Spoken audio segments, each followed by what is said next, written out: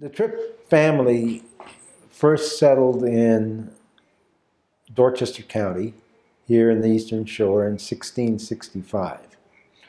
It was Henry Trippe. Juan Trippe was the 8th generation. From in between Juan and Henry, there were 2 other Trippes of note. One was Charles, I believe, and he was one of the creators of the steamboat. He worked with Robert Fulton, and he actually built the first steamboat to operate on the Chesapeake Bay.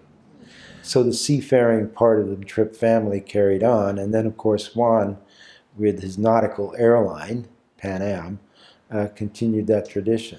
Because I think what happened was that his dad was working in New York City and took Juan to see an air show. And some guy was flying a biplane around the Statue of Liberty. And so Juan was really attracted to that. And so when he went to Yale, I think he was about the time the First World War was coming around, and so he decided to become a naval aviator.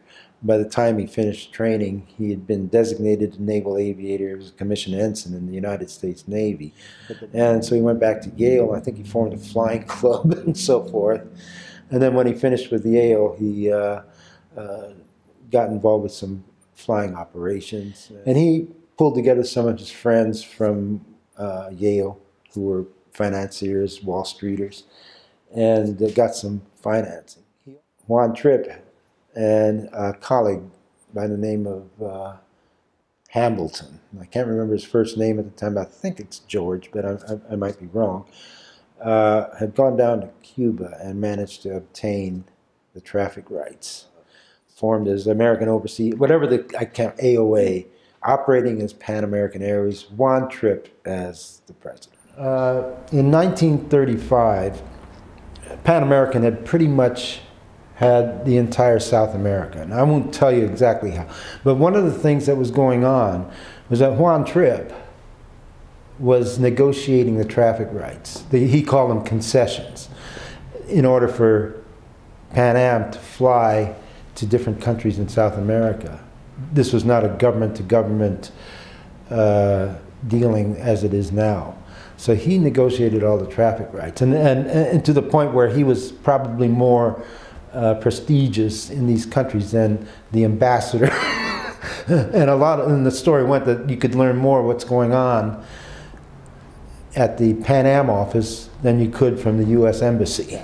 And he also, with Igor Sikorsky and Charles Lindbergh, was part of the development of these flying boats. And one airplane that was developed was called the Sikorsky S-42. And it was the most advanced aircraft in the world at the time. Once Pan Am had achieved the South America market, there was the next thing in Juan Trippe's eyes was crossing the ocean. What happened was that he needed to get concessions from the British. And he was dealing directly with Imperial Airways, which was the predecessor of British Airways as we know it today. But Imperial Airways was owned by the British government. And so the British government was actually representing Imperial Airways. The British government said, well, why is Juan Trippe, the owner of a private airline, representing the United States? Why is not the government? Well, that was the question that just left. The bottom line of this whole thing was that the British did not have any aircraft that was capable or didn't meet the capabilities of the S-42, and did not want some American company parading that aircraft in front of its people. So they said, no way. Juan Trippe decided, well, if we can't do the Atlantic for the moment, let's look at the Pacific. So he sent Charles Lindbergh and his wife did survey flights from San Francisco to the Far East using the Great Circle route, which you go up and you go over the coast by Siberia and Russia. Except the Russians, the Soviet Union at the time, would not permit that type of route. So what ended up was that they would have to make cross the Pacific at the middle, which is the longest route you can imagine. Now what's interesting is that there's a distance between San Francisco and Honolulu, or Hawaii, And that is considered the longest aircraft route in the world, even today. Now, you hear of airplanes flying nonstop from Newark to Singapore. But this route is without any alternative place to go. In other words, all these long routes you can, divert if you have to. But in this case, there's nothing. And in the early days, the Coast Guard used to have a cutter stationed out in the middle of the Pacific, just in case something happened. Now, the next stop was from Hawaii to Midway Island, then Midway Island to Guam. Well, that Midway Island to Guam is a really long route, so they needed a stop.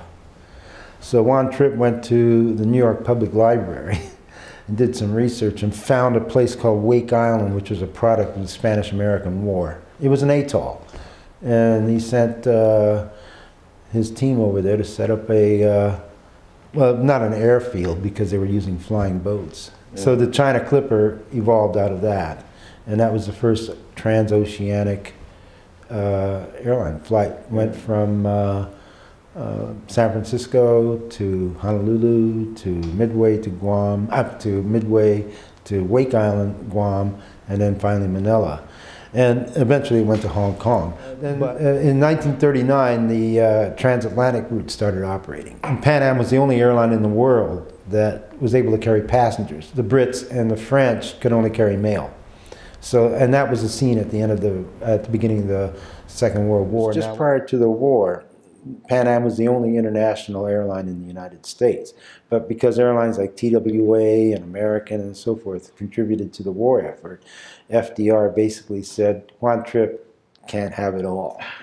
And Pan Am was the airline that brought the Beatles from London to New York for their initial inauguration. And it was a true example of product placement. And how they pulled it off, you would think BOAC, which would be the airline. But something happened in 1968. And it was this, the Boeing 747.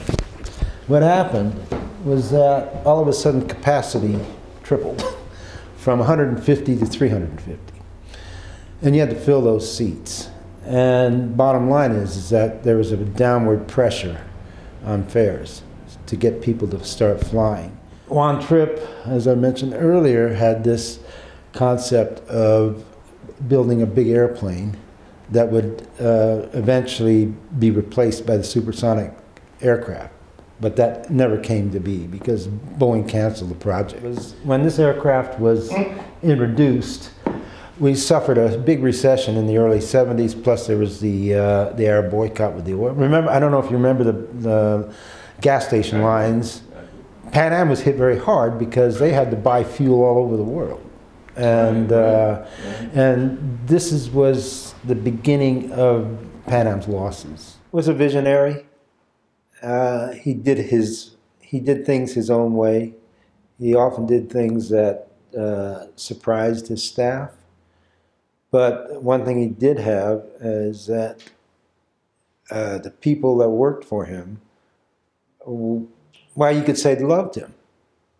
Because you go to a reunion and the loyalty to the company for those that worked while he was is still intense. And that company's been dead for how long? 1991?